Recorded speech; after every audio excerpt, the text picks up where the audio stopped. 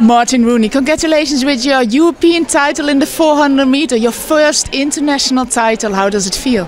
It sounds nice to have that next to my name. European champion, first title, the season's best in the final. I can't complain, you know. Everything came together, the stars aligned, and I was very lucky.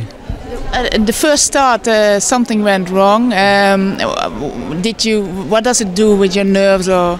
Well, I knew Matt was the main competitor today.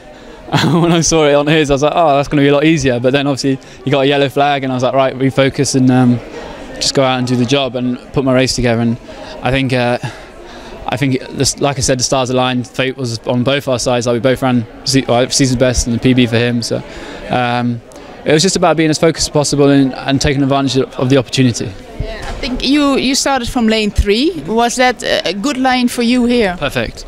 First time I had a decent lane in the final for ages.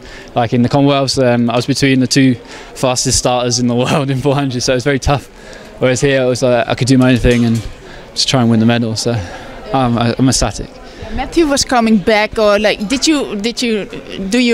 do you run that last, let's say 20-30 meters? You were leading, but you also know that there are several athletes coming. I knew Matt was going to come home strong, so that was like, I had to be aware of that. I think I executed the bend really well, came off the bend very fast, and I knew if I could put enough of a gap there, I'm a strong athlete myself, so it was going to be very hard for him to catch me. I kind of had a quick glance at about 30 to go, and I saw him. I was like, don't cramp up, don't tighten us up, just keep going. And yeah, I just did enough to win it. Thank you very much. Thank you. Thank you. Thank you.